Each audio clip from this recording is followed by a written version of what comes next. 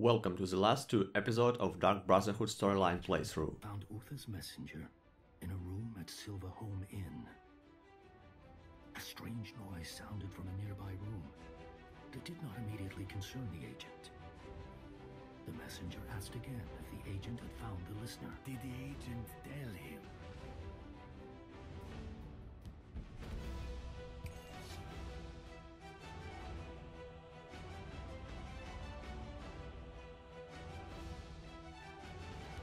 No.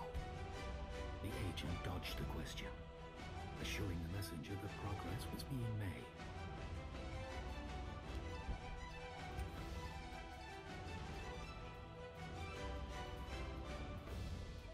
Another assassin?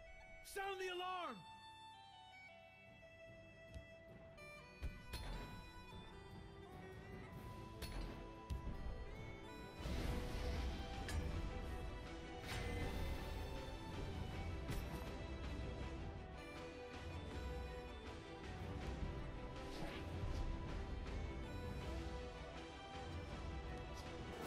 The first battle is pretty easy and fun.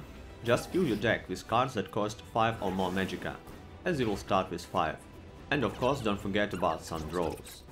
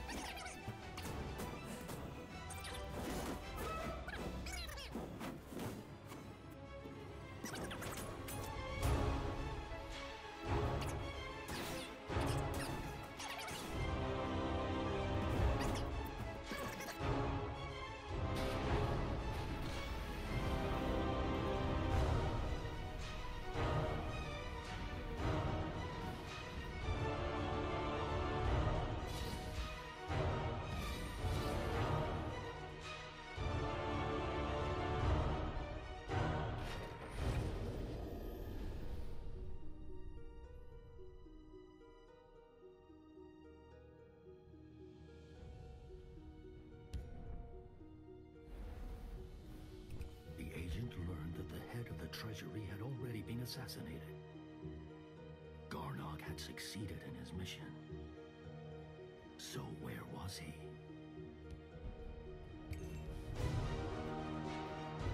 The agent faced a choice. Should they sneak in and assassinate the leader? Or walk in and attempt to parley?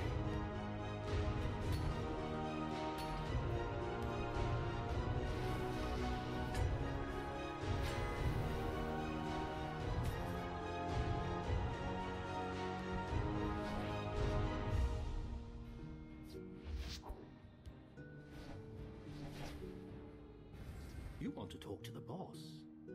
You'll need to go through us. Your destruction is at hand. To win here, take the best last gasp creatures to your deck. At the left lane, trigger last gasp when you summon a creature there. Also some silence cards would be nice to prevent double last gasp for enemy creatures.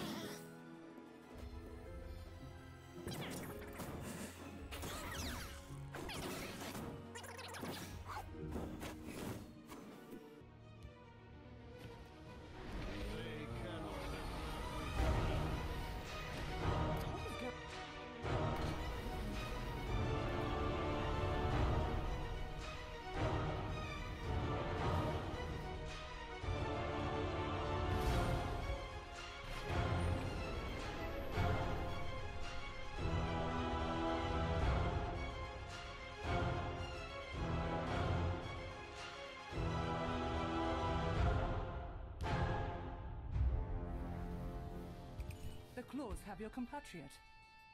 Then we have a common enemy. I will send some of my men to help you assassinate the rogue.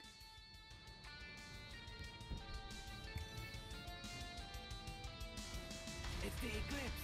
We've been betrayed!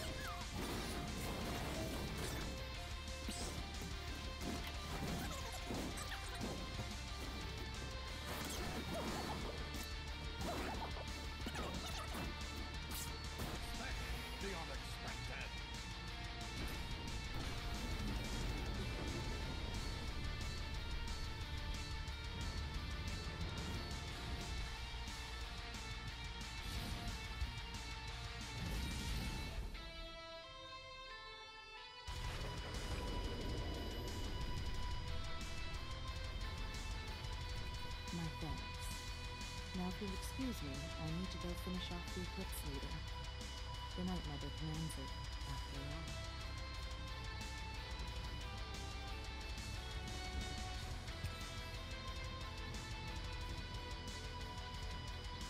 The agent investigated the strange noise at the inn and found Garnog being tortured.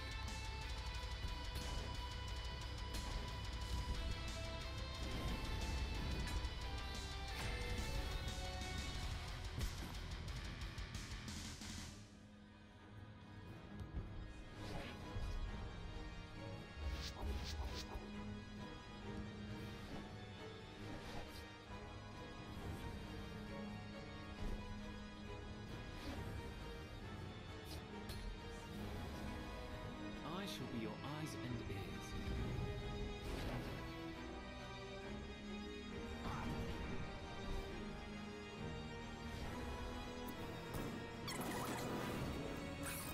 In this battle actually any type of deck can win, but the best option here is to take some cards that make something when they lose war.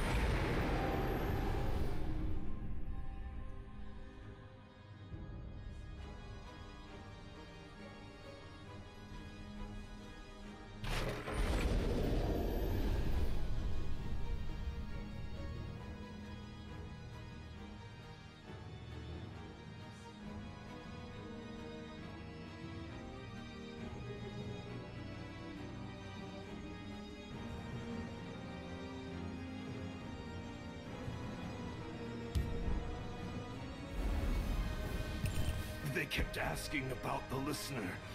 Sithis, forgive me. I told them she was here, in Bravo. They didn't tell me who they were, but I heard them mention a name. Uther.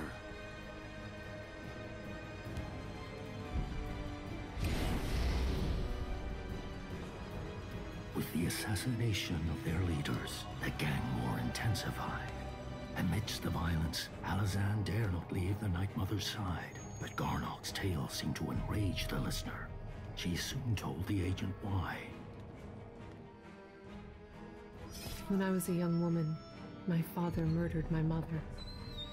I ran and joined the Brotherhood, swearing that someday I would use the assassin's art to end him. His name is Uther Nier, and now I know he's in Bravo. At long last, the Night Mother has given me permission to end his life. I need you to find him, but don't kill him. Lure him to me. His life is mine.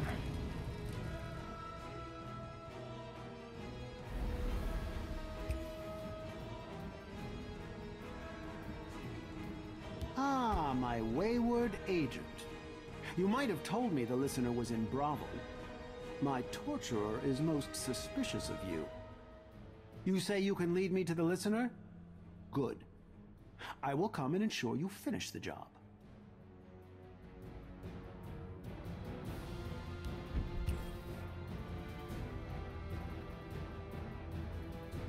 At last, the Night Mother's crypt! Men, burn it to the ground! And you, my agent, kill the listener! What? But I thought... You thought you had a loyal assassin. The most skilled you'd ever seen. No, my dear. Your trusted lieutenant has been my agent from the beginning. Now, my friend, fulfill your contract. Kill the listener!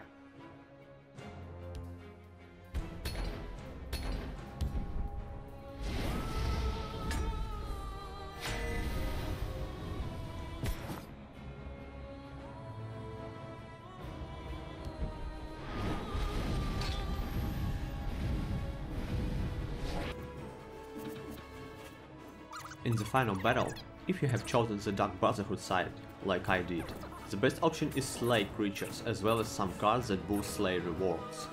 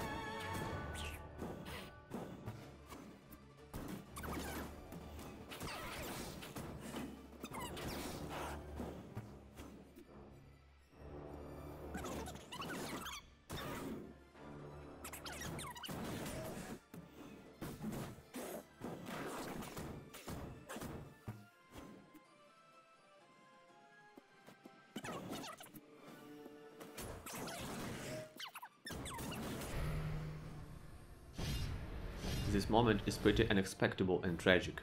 One of enemy's cards is a card that kill Elisan and break all your bonus max magicka. I'm not sure, by the way, if the story can end in different way if you're lucky to not trigger this prophecy, so you're free to try it.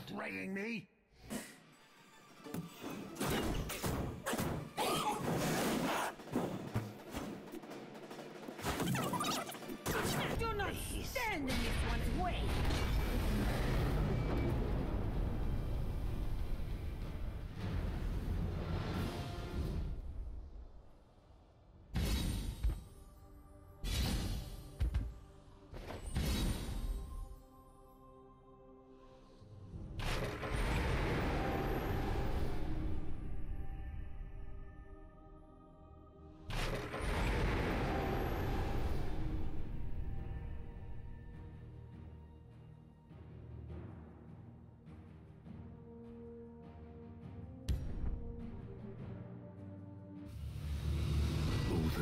Had succeeded in killing his daughter, but the agent had ensured that he paid for his vile crimes with his life. Thanks to the agent, Garnog was able to escape with the Night Mother, ensuring that the Brotherhood would live on. Nog is not sure if this is a tale of victory or defeat. As I said, my friend, some tales have no heroes. Only people in the darkness, searching for a glimmer of light.